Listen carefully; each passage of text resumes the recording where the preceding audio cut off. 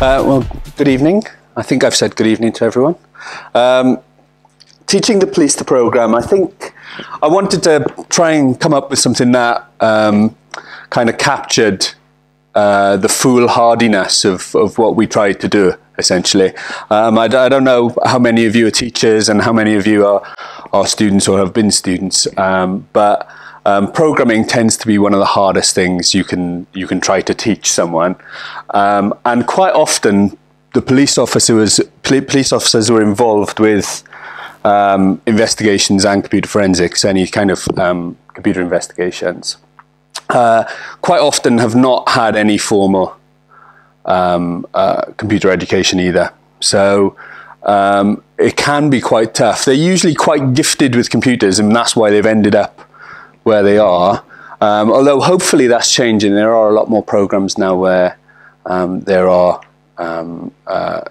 teaching our students to go out and look for these forensics and security jobs, obviously. So I want to start off by just kind of talking about the reason that we wanted to start doing teaching the police the programme. The data storage size implications, I had a student a couple of years ago who worked for Essex Police who came up with this way of looking at it. And I quite liked the way that he'd done this, because this is quite a nice picture that I took of Bath.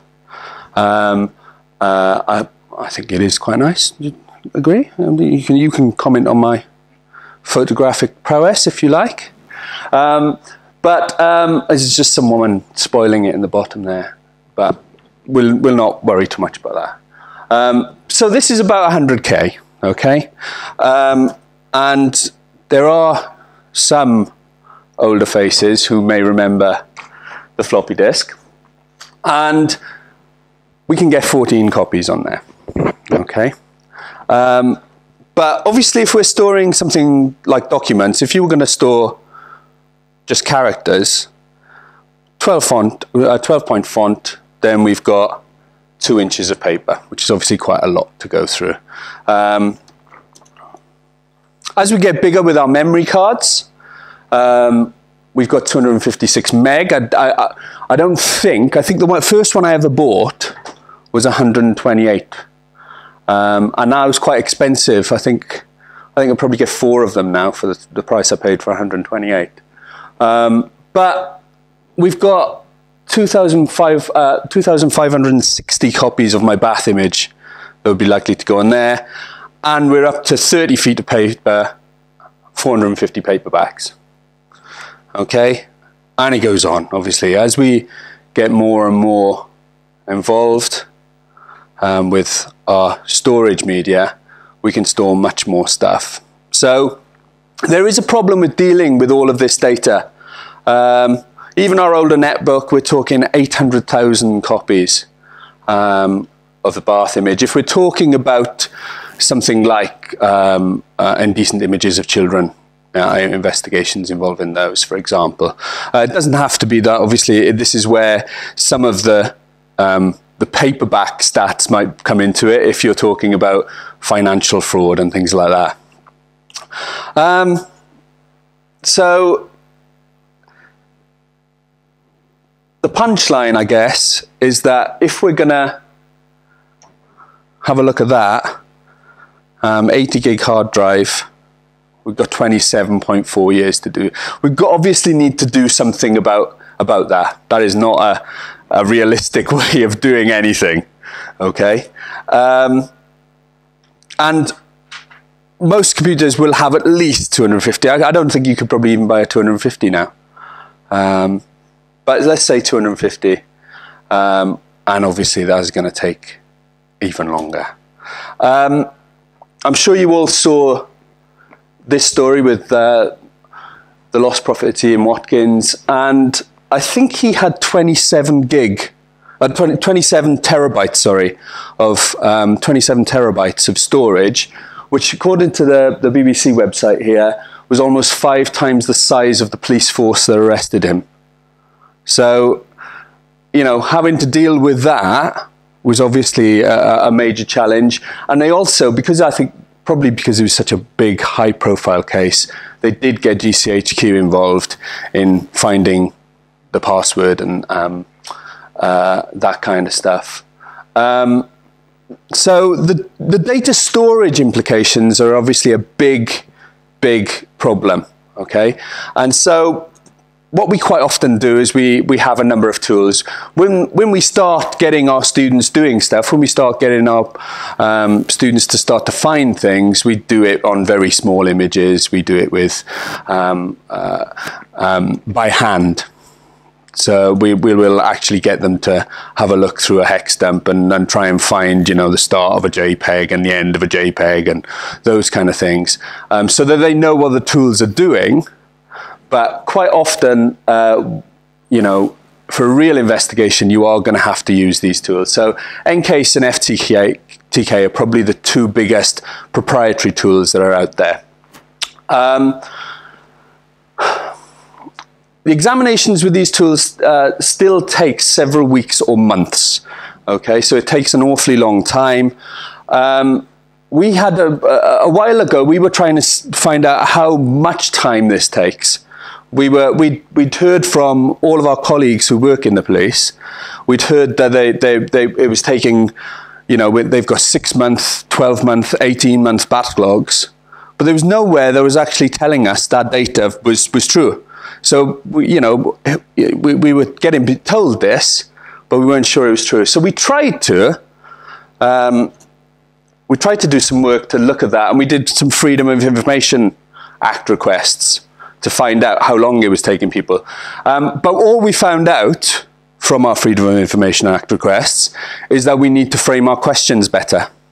Okay, that is what we learned about it. Because take for example this, we were actually looking at this because we were looking at a live data forensics approach. So a live data forensics approach would be for you know, if you've got encryption, one of the easiest ways to get an encrypted drive is if the person is logged on and you can actually make a copy while they're logged on to the encrypted drive. So that might be one reason why you might use live data forensics. So we were asking about, you know, encryption in particular here.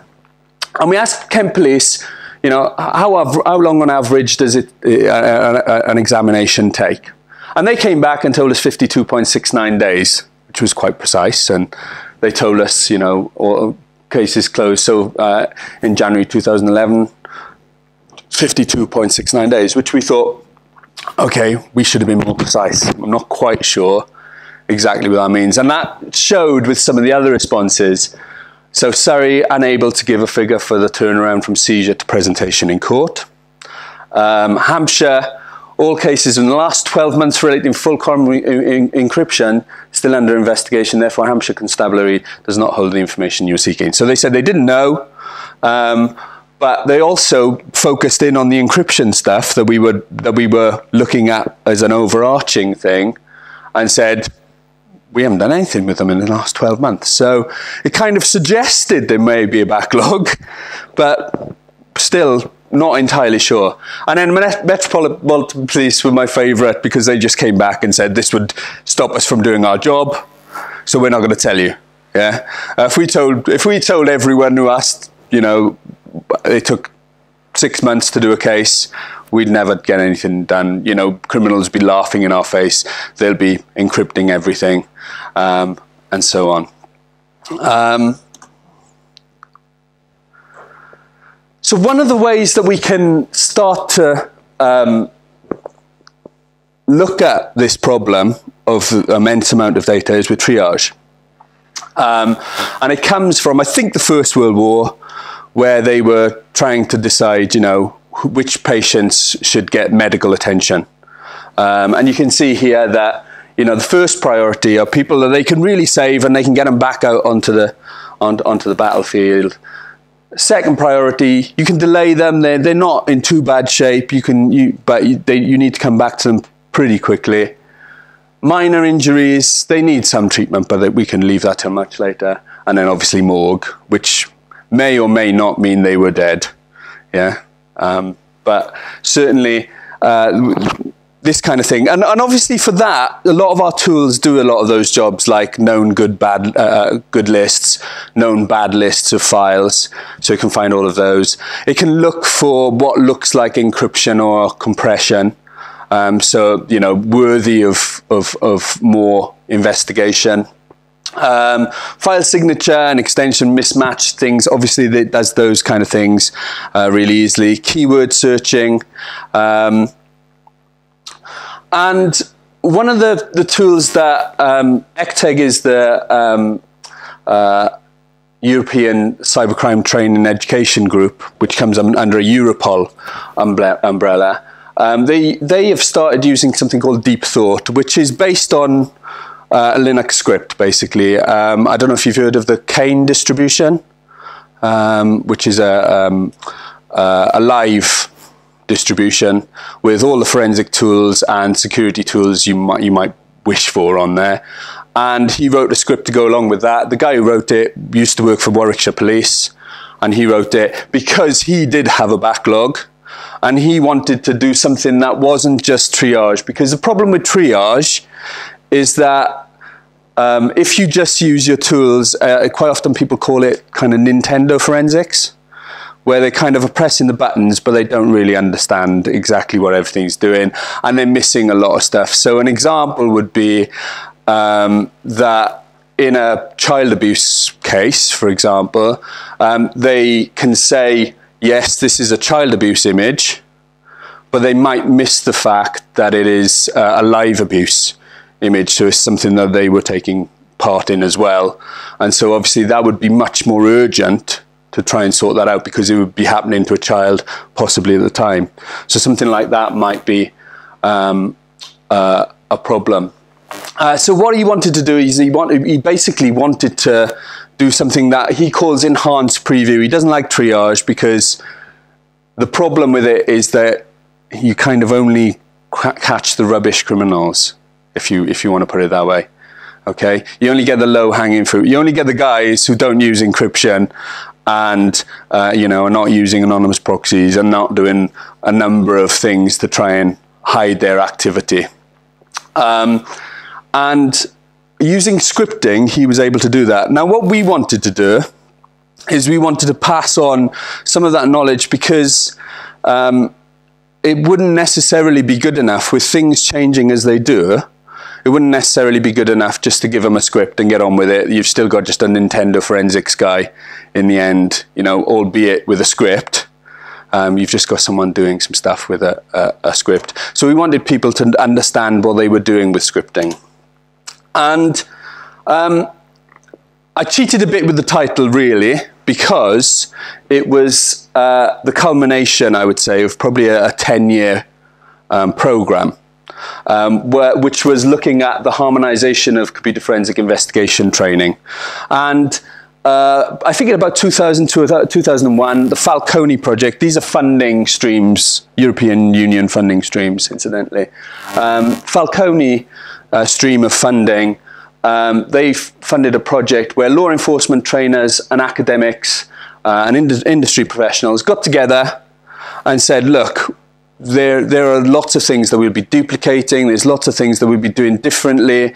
Let's get together and try and work together a bit more closely so that we can have a program of study that we're all following. We're all following the same kinds of procedures. Let's not have this fragmentation that's going on. Let's not have the duplication of effort. So what they did is they got some more funding from the Aegis stream of funding, and they created some courses at postgraduate level. So what they wanted to do is they didn't want to just create a training program. There's been quite a lot of stuff about training programs and education, and, you know, are they compatible? I think they are. I think that you can do both. But they agreed. Essentially, they were saying, look, we want academics involved in this, but we're going to have trainers involved, and they're going to work together to produce a program that's useful and is accredited. Okay? Because when those guys go and stand in the dock and give their evidence, they wanted to be able to say, this guy's also qualified, this guy's also an expert. And then eventually with the ISEC stream of funding, the courses were developed into an MSc program, which was validated by University College Dublin. Okay. So it's funded mostly through those funding streams through the European Commission. But the Garda, the Irish Garda, played a big part in it. The National Policing Improvement Agency, which the part that was doing this has now become the College of Policing. Okay, and we still work with the College of Policing. We run a master's with them, which accredits their training courses. We've tacked on loads of stuff around it, and we do some courses ourselves and the project ourselves, so that it runs with them. It's only open to law enforcement though, that one.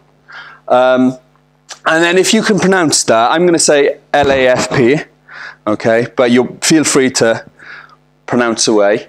But those guys were the ones who largely funded this, okay?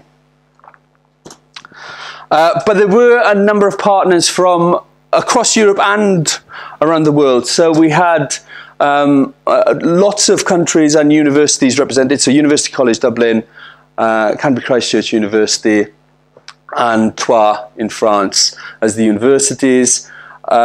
We had states or potential member states involved, but also wider internationally. We had the United Nations Office on Drugs and Crime, and we had Interpol and Europol and CPOL, the police college in Europe as well. So they were all working together. We were all working together to try and produce this program.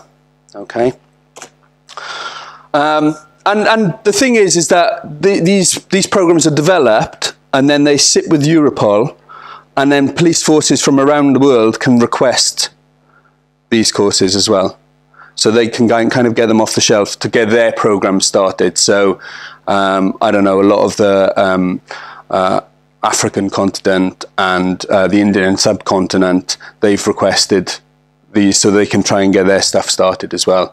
So what did it look like? It looked like this. We had an introductory IT forensics and network forensic investigation was the first thing we did. Added a few more courses. Christchurch was involved from the beginning, but I only got involved from the Linux as an investigative tool part, where I was the lead trainer for that. And that's kind of where I'm going to go. I'll show you the rest of what we did. Forensic scripting using Bash. So I did cheat a little bit teaching the police to program because they will have already done some Linux. Okay, that was the bit I left out of my title, really. Yeah, sorry, I cheated. Okay. What was good though is all the 7 courses I just showed you previously on the previous slide is they were all funded by Microsoft. So we did have a Microsoft Linux course, yeah, which I thought was really nice. And we even had CDs with Microsoft because they'd funded the upgrades. We had CDs with Microsoft Linux on it. So we updated the 7 courses. We had 3 courses that we were piloting, and then we were going to run all 10 of them with other stuff added on to make it an MSc. Okay, so that was it was a 3-year project. It was 2008 to 2011. And that's what we did. How did I decide on those courses? What did we do to decide on those courses? Well, we did this. There were a big bunch of people in the room. They all came with their own agendas. They all came with their own ideas. Quite often they would come and they'd have the same ideas, actually, because they were having the same problems. And they'd come along and the law enforcement, the academics, the industry professionals, they all come along with their suggested course titles, their discussions, their presentations, and so on, and say, this is what I've got, this is what I'd like to do. They'd have a little chat about it, they'd perhaps present something saying why we think this is a good idea, and so on. And then it was just a vote. It wasn't like it was a strange way of getting things done, but it was a good way of getting things done, because the people in the room just voted for the courses they felt should be developed, and that was the way the courses kind of developed. It was a vote. If you were in the room, you got to vote. And then obviously we got the courses to be developed. once we've got those courses to be developed, we had to actually develop them. And it wasn't just a case of going, Paul, you're an academic, you go off and develop the course.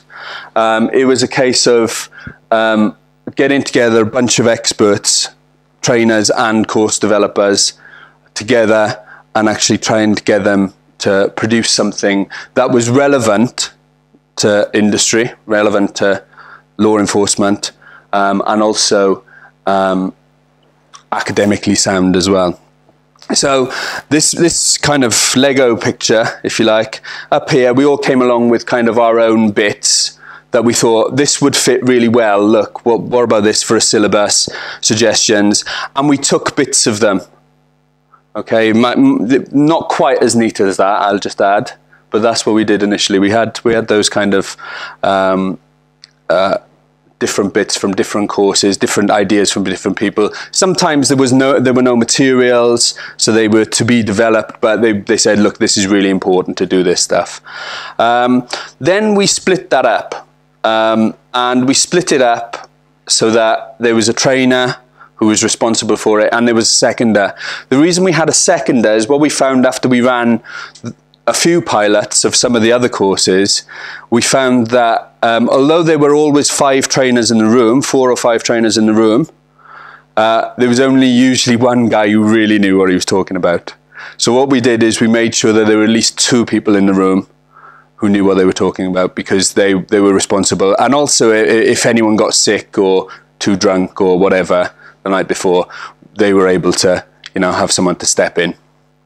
Not that there was any drinking going on doing this sort of thing. Once those things have been developed, the course designer and me got together and made a coherent timetable and had something that would work for the week and would work with the materials that everyone had developed.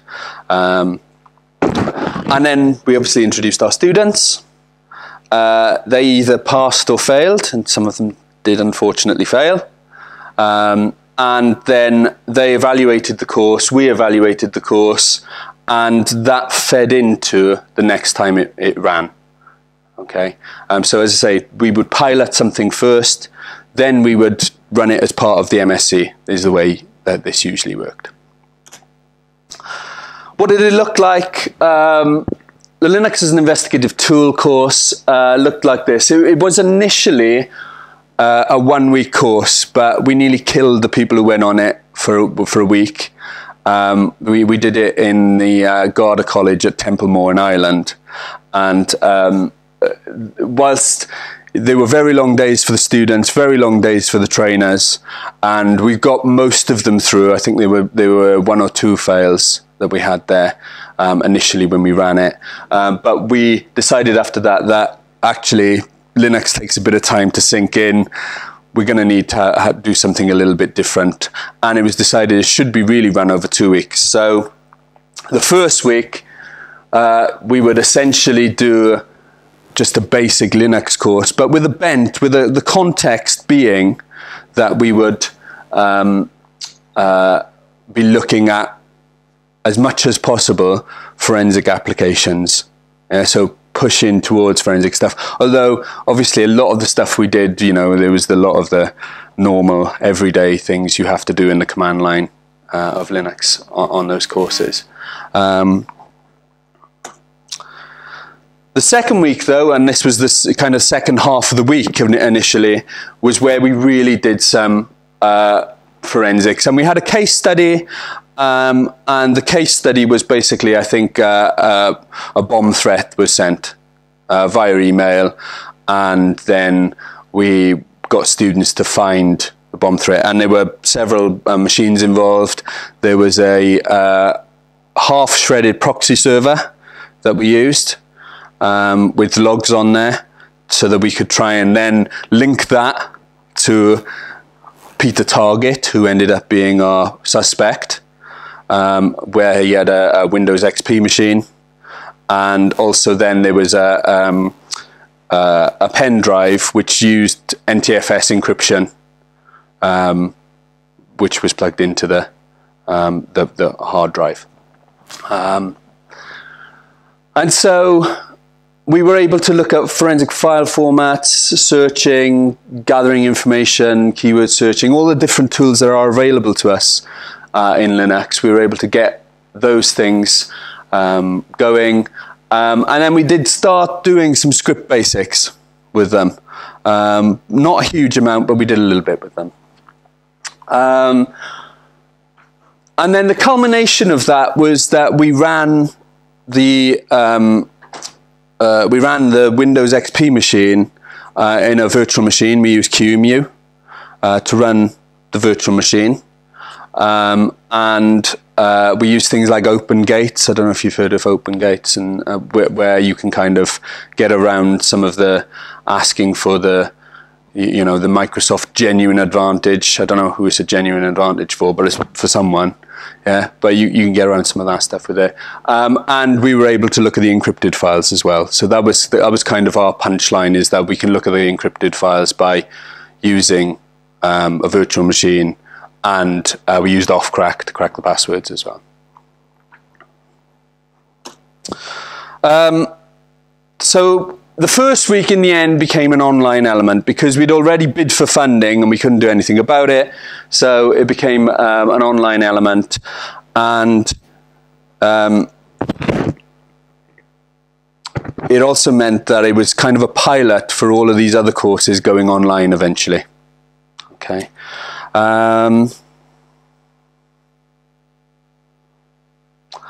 In terms of the issues that we had, the development team were truly international.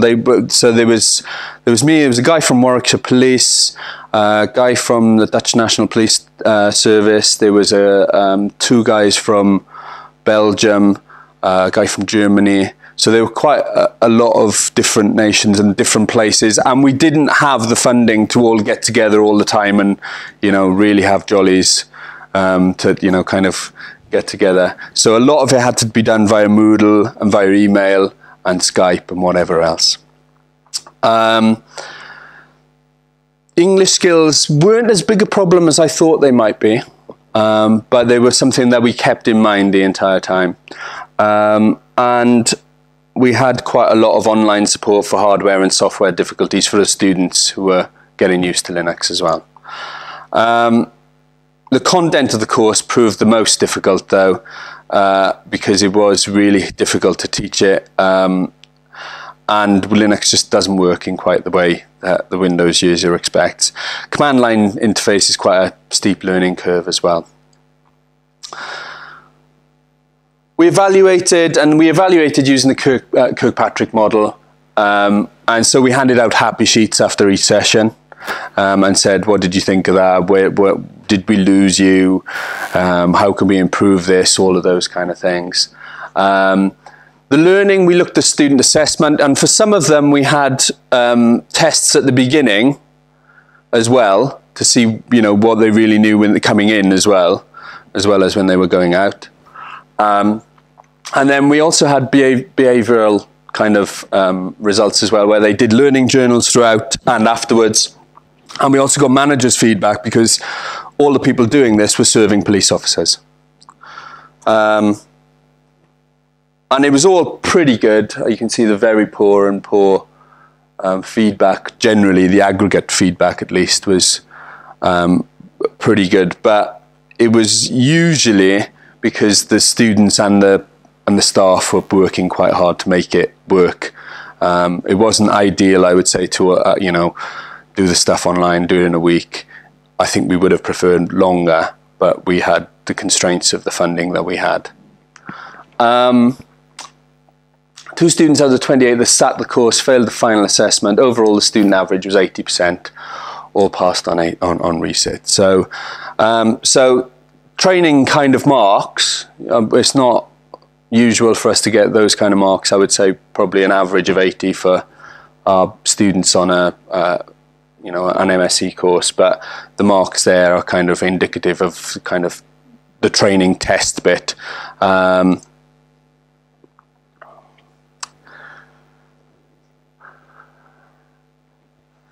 And they went away and used it, which was nice. They went away and found that it was easier than using the tools that they'd been using. They found that it was easier than anything else they'd been using. They found that they had this little script that they could go away and use. They found that they, because even some of the stuff on the Linux course initially was like a script because it was, piped and things. And so they were able to do some stuff from that. Converting images, they found, I think they found was quite often easier and quicker. Once they were into the swing of it, they were happier doing several things in there, and even things like extracting the metadata. I think they could get it much easier than exporting from something like Encase or something like that. They got it in plain text. They could put it into a file. They could get it out nice and easily. So the forensic scripting using Bash. So scripting, we wanted to stick with scripting. We wanted to call it scripting because we didn't want to frighten people off by calling it programming.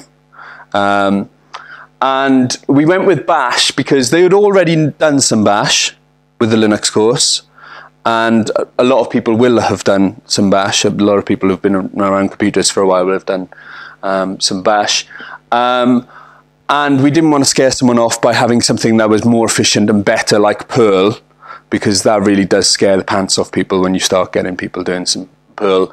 I think University College Dublin now have moved with their courses to using Python. So there's they obviously think that that's the way to go. But for our course that we do run with the College of Policing and our forensic program, we still use Bash. And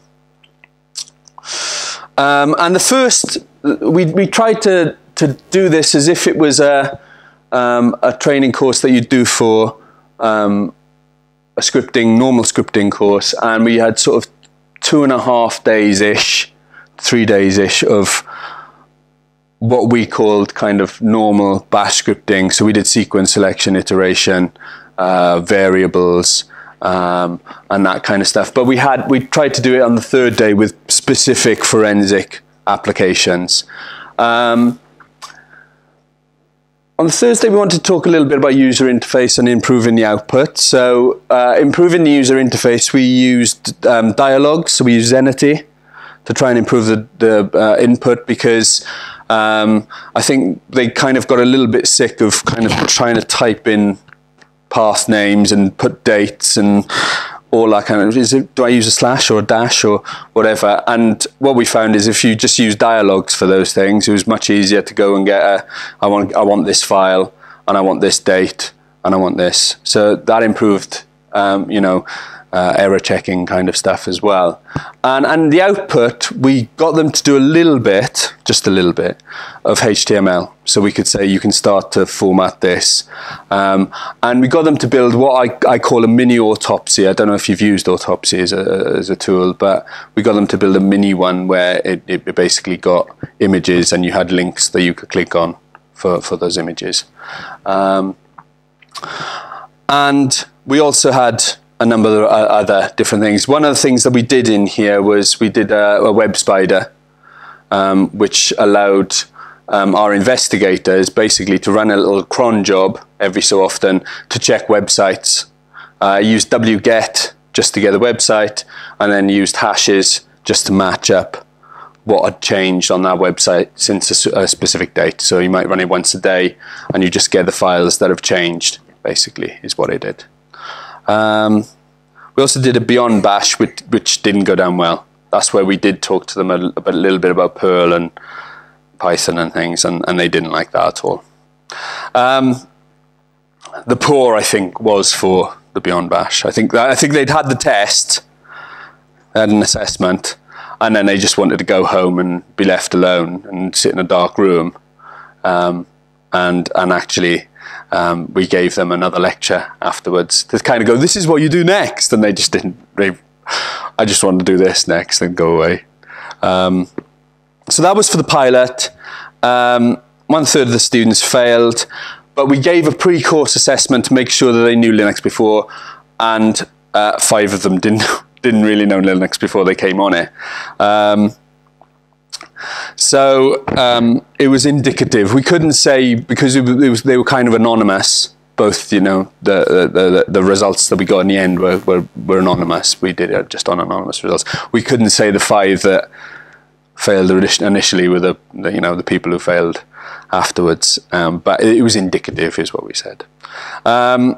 The pre-course assessment was therefore indicative of the number. Overall, the student average was 58, so looking a bit more like kind of our MSc kind of thing, but it was still a training course, so it was a little bit low, actually. So the MSc run, so that was the pilot, the MSc run, we changed what we collected in terms of fully, mostly, partially, not at all, for the structure and the method of delivery. We wanted a bit more information. We ran it again. And then the student understanding, and we were quite happy with that. I mean, there was some stuff that was really quite difficult. The web spider stuff was, although it was only half a page of code, there was quite a lot in there. Some students concerned about the difficulty of subject matter. So with noting, trainers put a lot of work in outside of the classroom. So working through the exercise in the evening is very beneficial, as is the availability of trainers for that time, much appreciated. We were just in the bar and they came and saw us, basically. That was where our office was. For the MSc run, 5 out of the 28 failed, bearing in mind that those guys had done Linux as an investigative tool course. The overall student average for the test was 68%. All students passed the other 50%. So we gave them an assignment as well, because this was an MSc. We also gave them an assignment to do, I don't know, 2 months in the future, and said, you know, go away and do this assignment. And the average mark for the assignment was 78.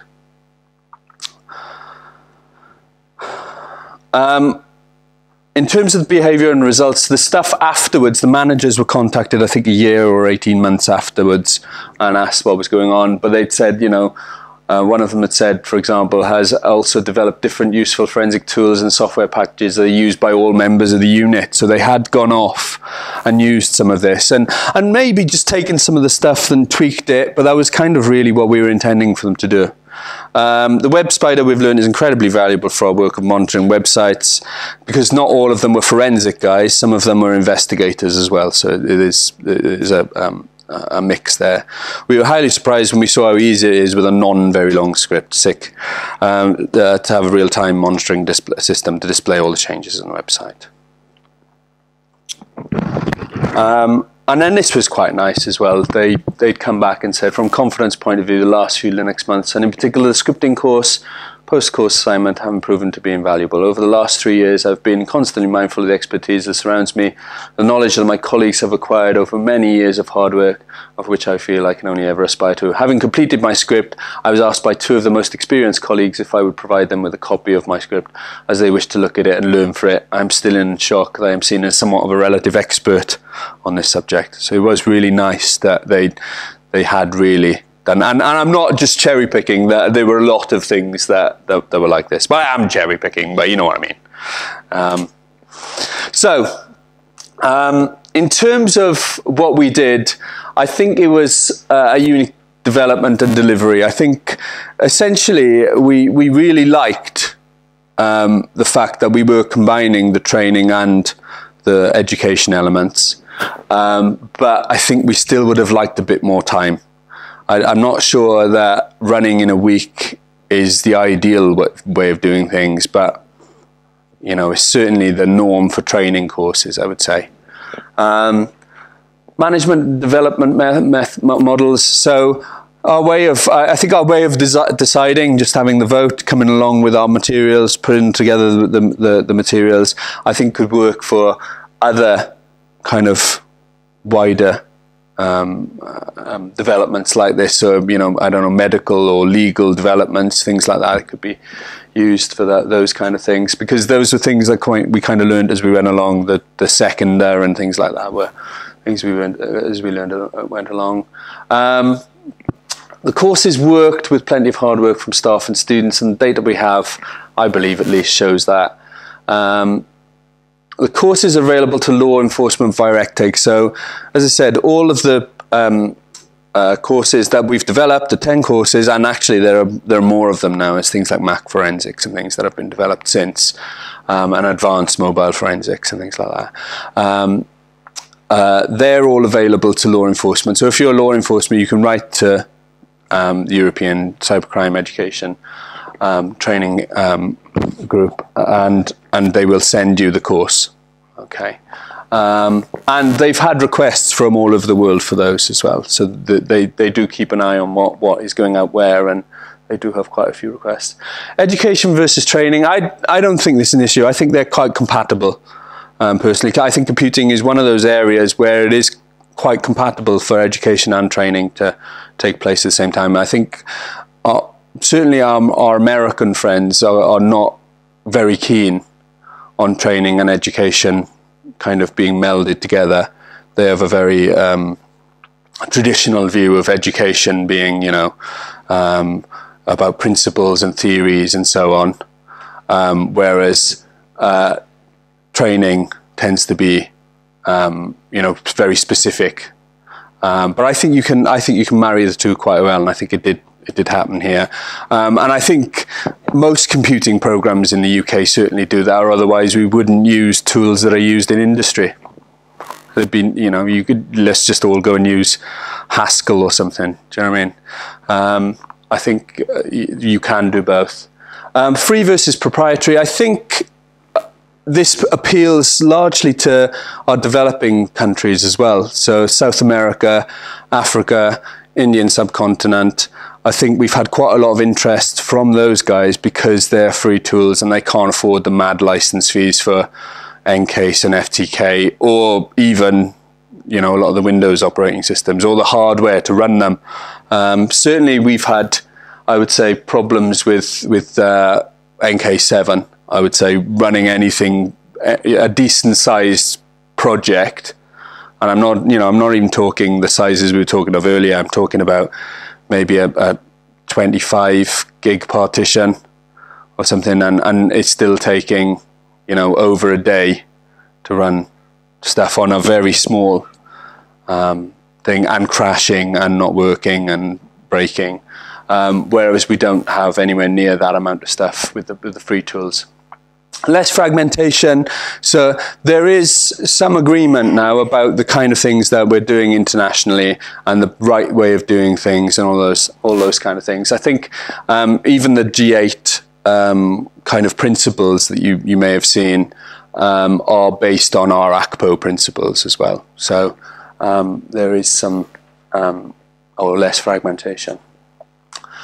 They were cutting edge courses when we developed them, and perhaps not as cutting edge now, but they was nice because there were people who were police officers who were saying, we really have a desperate need for this, and there were academics going, oh well, this is going to be the thing that's coming, and industry were going, oh well, we're already doing that, have some of this.